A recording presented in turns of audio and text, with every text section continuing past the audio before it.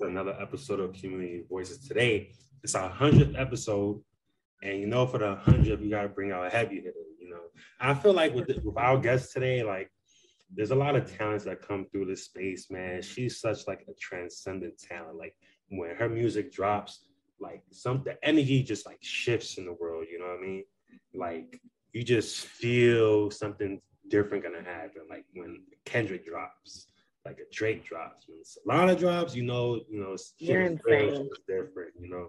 So I just want to introduce friend Solana SZA. How you doing? Hi, Omar. I'm good. I am at my mom's for Mother's Day and waiting for the Mother's Day activities to commence. Yes. Me too. I can't wait to see my mom. Tell your mom, say I'm about hello. to try to get this. I will. I'm about to try to get this last minute reservation at Carbone tonight and see what happens. Oh, she's gonna love it. She's gonna love it for sure. Hopefully. Cool. So you announced the album dropping during the summer, SZA Summers.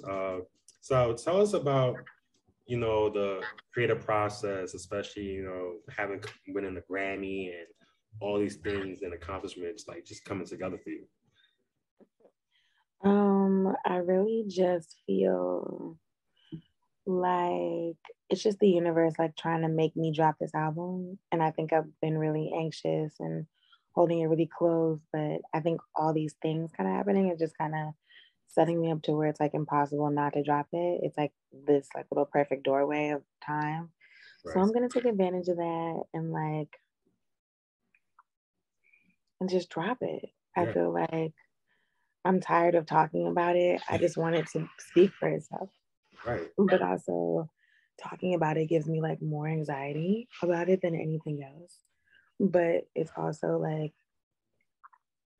I'm like relieved in advance. Plus I have the like 5-year anniversary of Control coming up. I'm gonna drop. I can't say anything, but I'm gonna do something fresh for that. Yeah. So yeah, I'm just like really excited to just come back into the world and like stop talking and start doing. Right, because it's exhausting.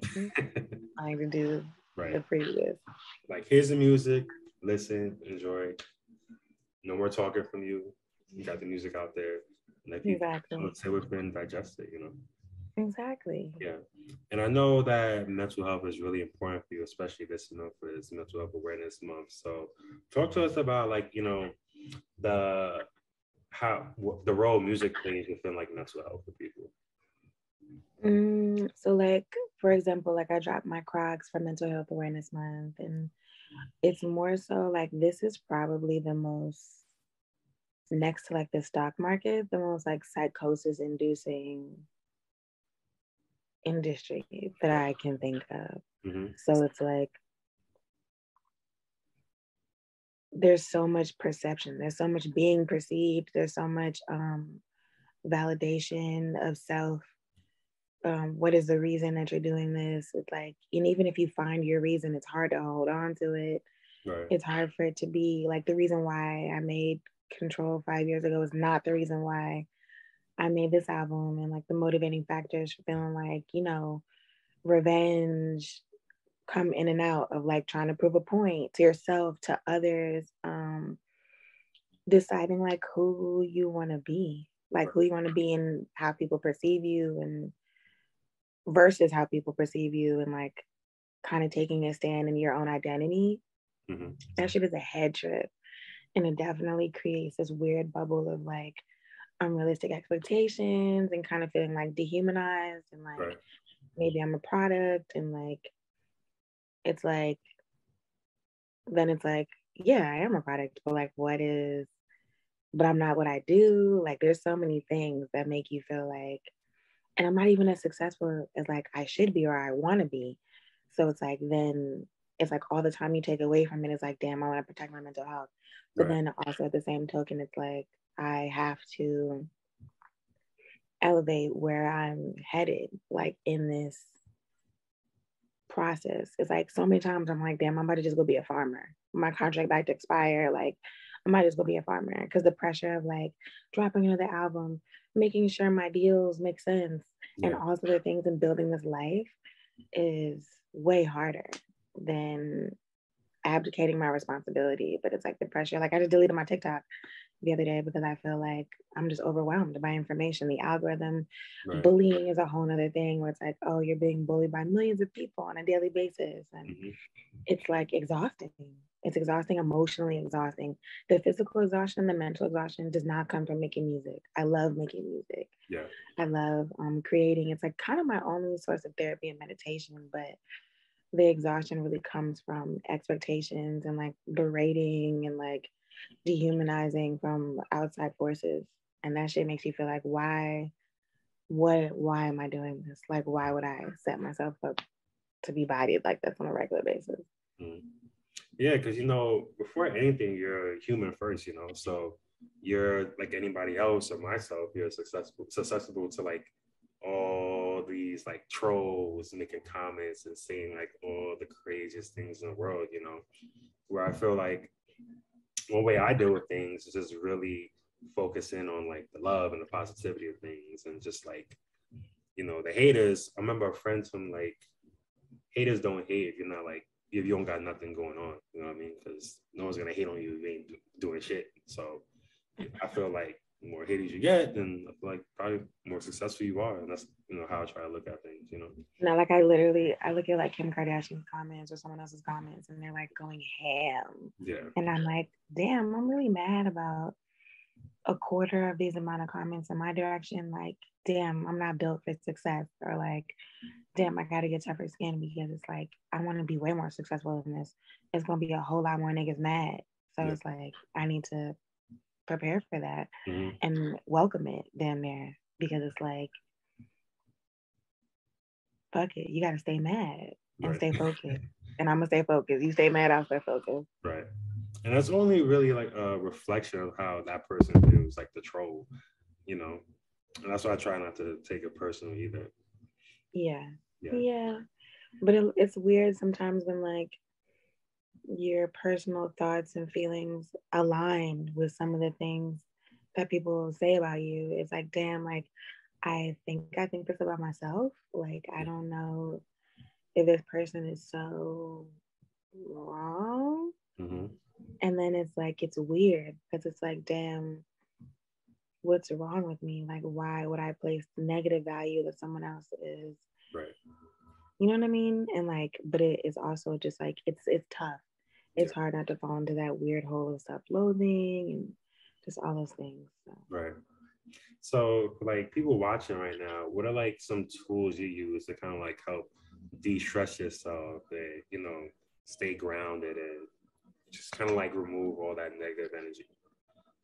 I'm an escape artist, so I love to get going. I love to hit an island or even just like a crazy walk near my house, like a park, or I love to go to the beach and just sit down. And even when I lived in Carson, I drove to the beach, like no matter how far I was. And even when I lived in Jersey, I would go to Sandy Hook with my mom every Thursday and just try to like catch a vibe, or I would ride my bike in the rain or just ride my bike period for hours. Like I feel like physical activity and like being outside and also prayer is like really powerful for me personally. Definitely. And I feel like everybody has their own, like map of what God or like the universe has for them. And I feel like when I'm honest with the universe, it honestly responds. And then it's like faith without action is dead. So it's like I try to implement or just act on the shit that I'm feeling like, damn, like even today, it's like I'm a little like minorly down about like random personal things, and I'm gonna wash my hair and clip my ends and spend time with my mom, and I'm gonna go outside and maybe ride my bike late night with my little broken leg and my boot and see just like what comes to me. And yeah, I don't know, because you can't just like sit in something and be like, oh yeah, this is it, this is life, this is what, just dwelling in, because it grows. Right. And honestly, recording is like my favorite thing to do to get out of it. And I never used to fuck with music like that, only because I would get in, some people love it in the studio, but when I get in the studio, I feel like pressure. I feel like, damn, I gotta do something that's hot because I have really high expectations for myself. So if I feel like if I'm doing something whack, it's like I don't want to be here. Right. I'm making something that doesn't live up to my own standards. I don't want to be here. I want to go home. Yeah. But it's like, I don't know. Like I've started just kind of like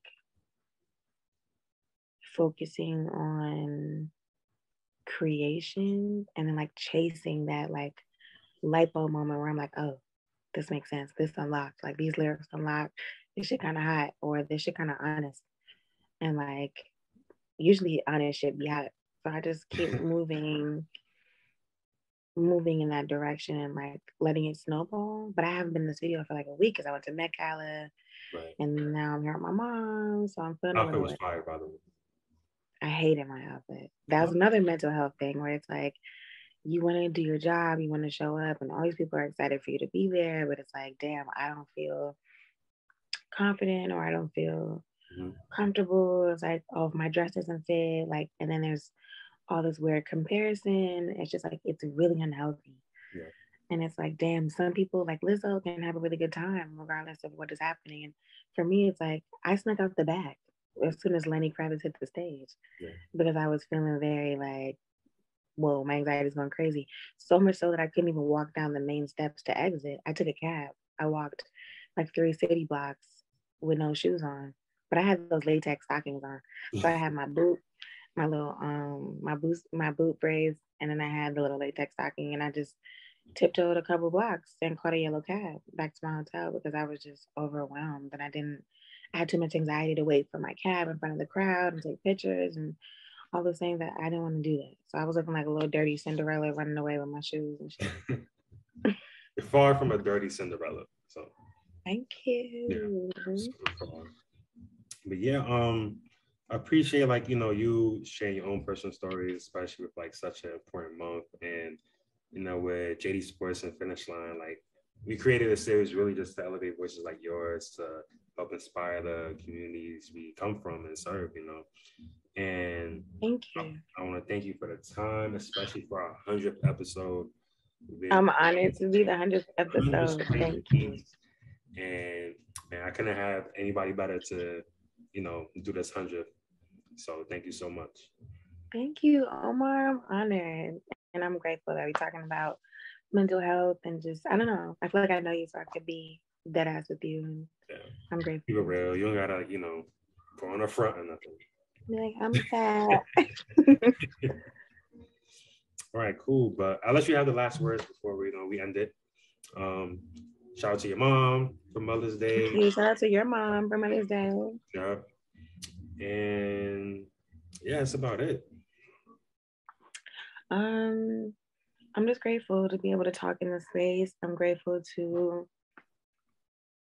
I'm just trying to keep growing and not be afraid to do it in front of like millions of people, which makes it really nerve-wracking. Right. And I don't know. I'm just trying to be brave so that other people can maybe be brave, or maybe they'll just like lack empathy and attack me more. I don't know. But I just got to do my job and who God designed me to be, and we all do. So.